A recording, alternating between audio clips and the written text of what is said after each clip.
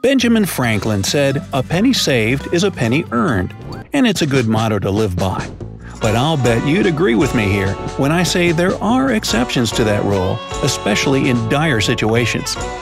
I'm sure you know the big billionaire names like Jeff Bezos, Mark Zuckerberg, and Bill Gates.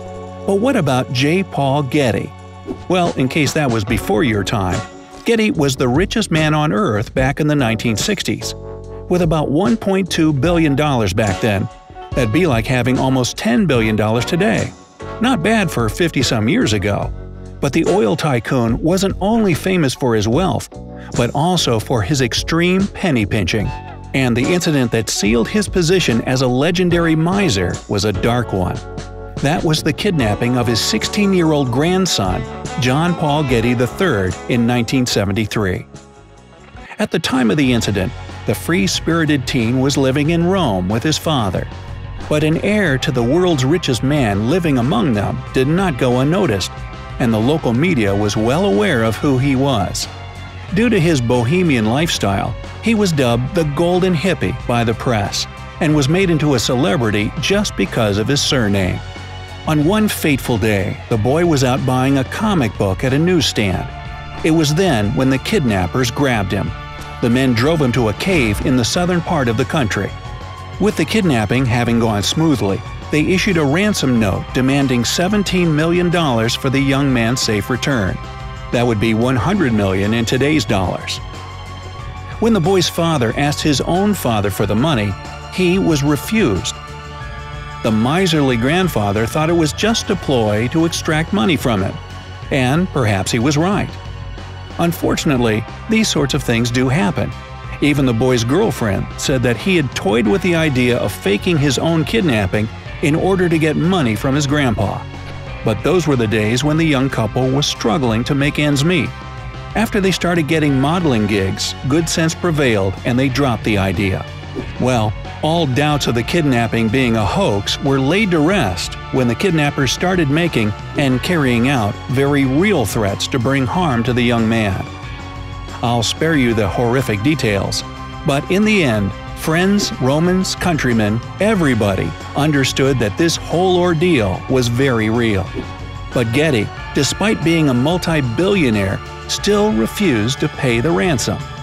Left with no other option, Paul's mother Gail decided to raise funds herself to secure the release of her son.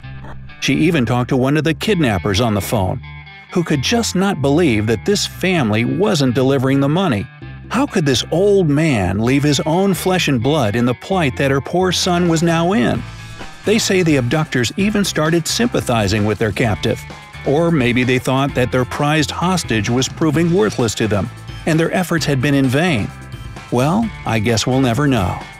What we do know is that after 5 months, the old man finally relented, but only after he'd negotiated with the abductors and brought the ransom down to $3 million, $17 million today. Getty actually agreed to hand over no more than $2.2 million, since that was the maximum amount he could write off his taxes. He lent the remaining $800,000 to his son, the boy's father, at 4% interest. The teen was finally released after the ransom was paid. Once he was back home, at his mother's suggestion, he tried to call his grandfather to thank him for paying the ransom, but J. Paul Getty refused to come to the phone. He later told the media he didn't believe in paying kidnappers. "I have 14 other grandchildren, and if I pay 1 penny now, then I'll have 14 kidnapped grandchildren," is the way he put it. Anyway, it might come as no surprise to you that a man who would negotiate with a kidnapper to get his grandson's ransom down was pretty notorious throughout his life for bargaining on almost everything. Be it luxury suites or buying artwork and real estate, he wouldn't purchase anything without lowering the price first. So when he started looking to buy the gorgeous English Manor Sutton Place in Surrey County, UK, all for himself, he was determined to get the best deal out of it. And that's exactly what he got. He managed to buy the 72-room mansion for about half the price that the owner had paid 40 years earlier when he purchased it. At this point, you can probably imagine why he decided to move from the big city to a small provincial county. It was purely financial. The cost of living in Surrey was a lot cheaper than in London.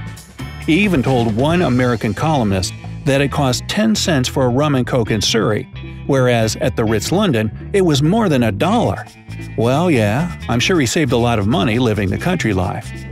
There are tons of other anecdotal stories about Getty's reputed stinginess.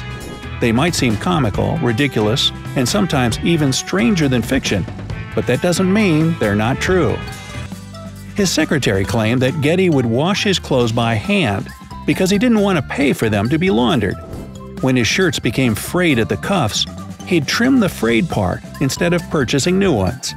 And on those rare occasions that he did get himself some new clothes, he was miserly about that too.